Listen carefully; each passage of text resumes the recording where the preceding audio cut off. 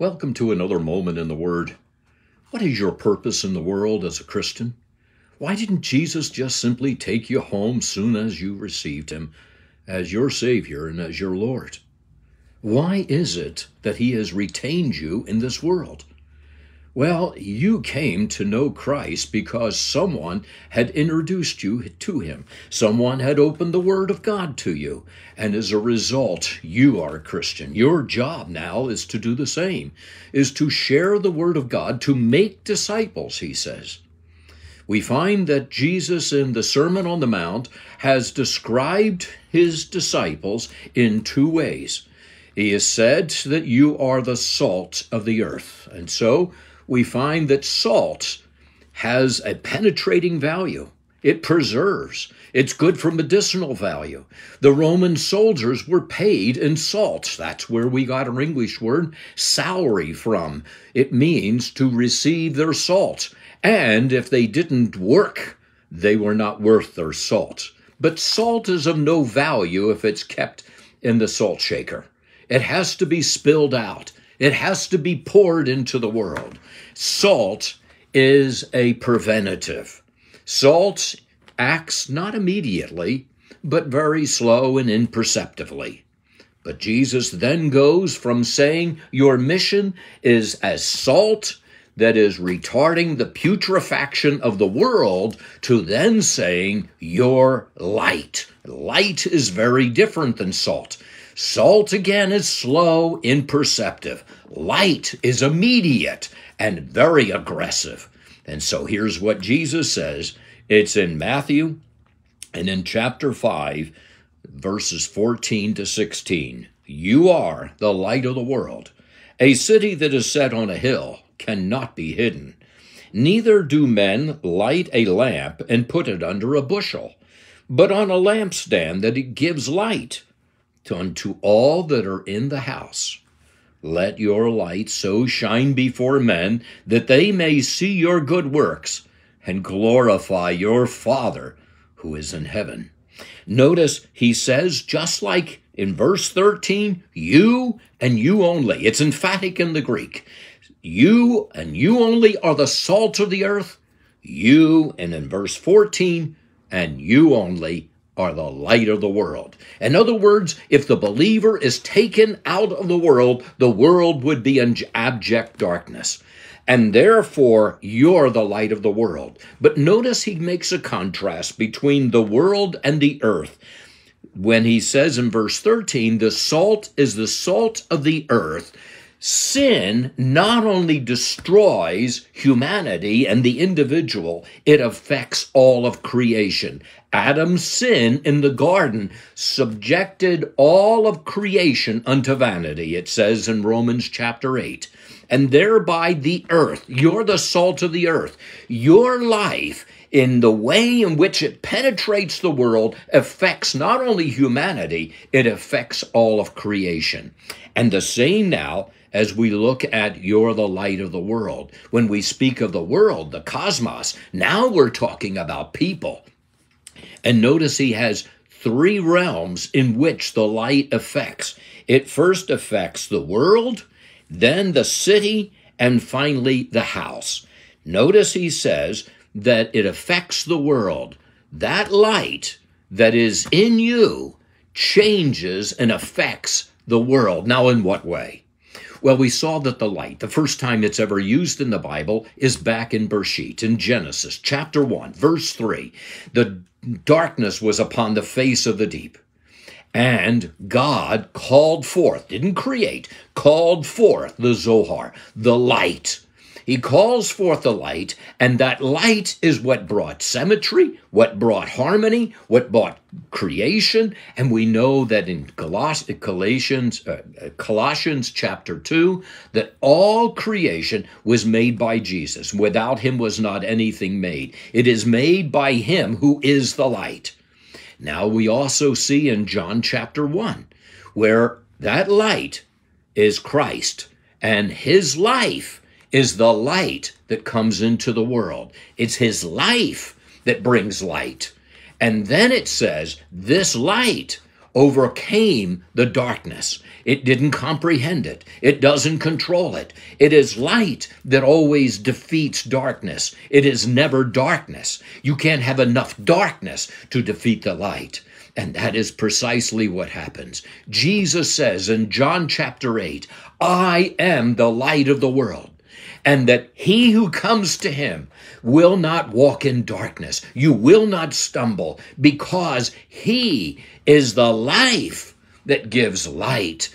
And as the word of God is a lamp to your feet and a light to your pathway, it gives direction. The light exposes what was in the dark, so you know what's there. You know what to avoid. You know where to walk.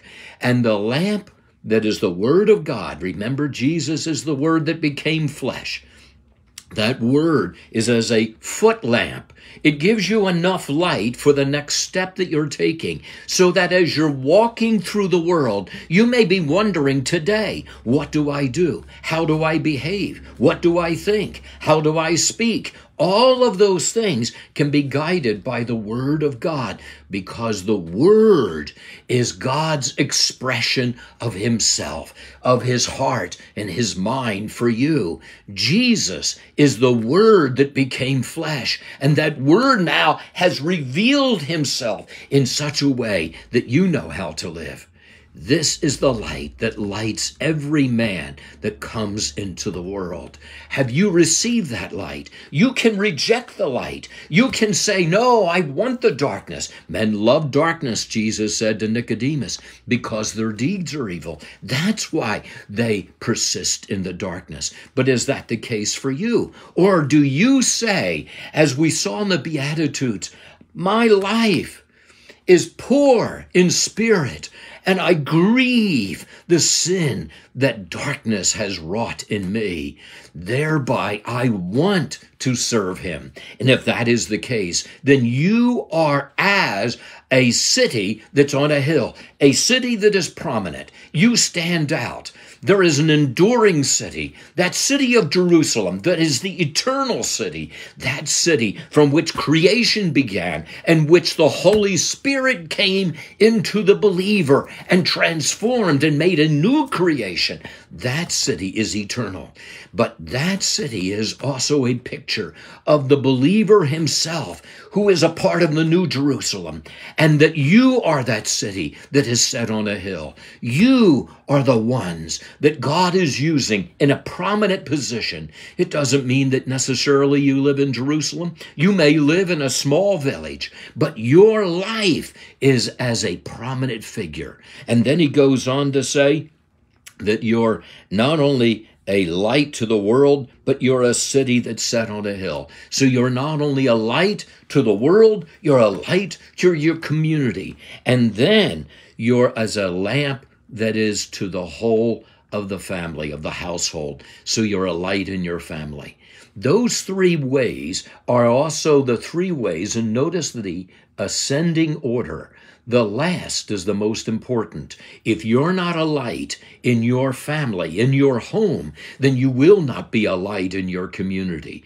The light that shines the furthest will shine the brightest in its home. And so therefore, ask yourself, is my light in my home one that brings glory to God? Now, how do you do that? Well, we find that lamp, first of all, is as a lamp that we see in the Old Testament commonly used. It was made out of clay. Isn't that what your life is? Our bodies are as clay. Dust thou art, to dust thou shalt return. But within the clay is oil that God has poured. And that oil that pours into us then goes through and out a wick. And that wick is then what burns. It takes the oil from within and then illuminates all that it's around. Your life is then that wick that is burning, and it is the evidence of the Holy Spirit. Now, I want you to know that that happens when you receive Jesus as your Savior. When you receive him as Savior and Lord, you've acknowledged your sin. It's at that point you receive the Holy Spirit. And if you have not the Holy Spirit, you're none of his. And yet that same Holy Spirit seals you to the day of redemption. So you now have the Spirit of God dwelling within you. That wick then is then to be left trimmed. That trimming means anything that is hindering the effulgence, the radiance of Christ in your life needs to be removed. That's why it says in 1 Peter chapter 3, verse 15, sanctify the Lord God in your hearts, and then be ready always to give an answer to every man that asks you, a reason for the hope that lies within you. But it begins with sanctification. It begins with cleansing the wick.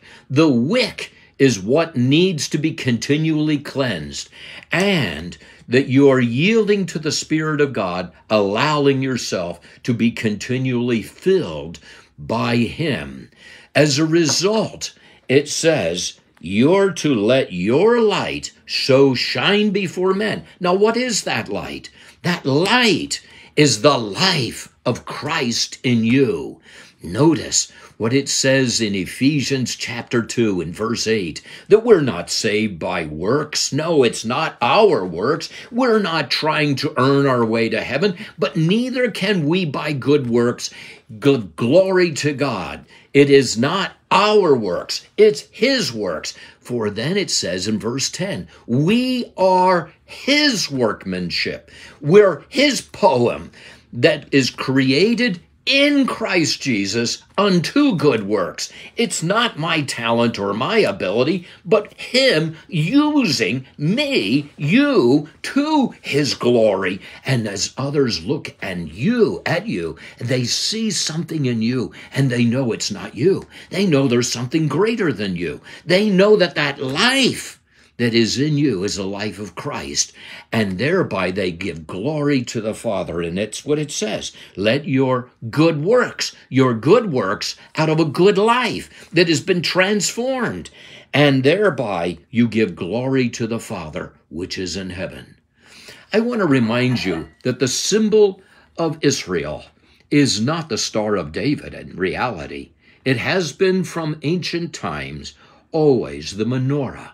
The menorah has 7 candles, but the middle candle is called the shamus, and the shamus is the servant. And it is from this point in which the Holy Spirit or the oil is poured, and it fills up then the other 6 parts. Isn't that beautiful? And a picture of us. I take you now to the last time that we find light mentioned in the Bible. We found it mentioned in Bereshit chapter 1 and verse 3, and now we find it in the book of Revelation in chapter 21.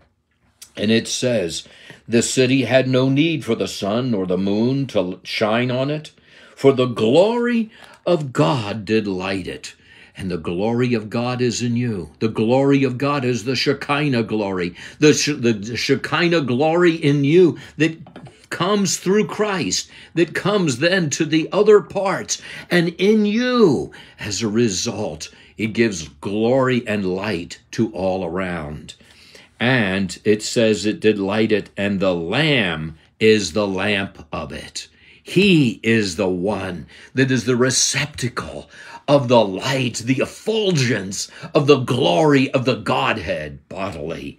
And then we find in chapter 22, the last chapter of the Bible, and we find that he is the light. Verse 5, and there shall be no night there, that is in heaven, and there is no need of a lamp, neither light of the sun, for the Lord God giveth them light. Who is them?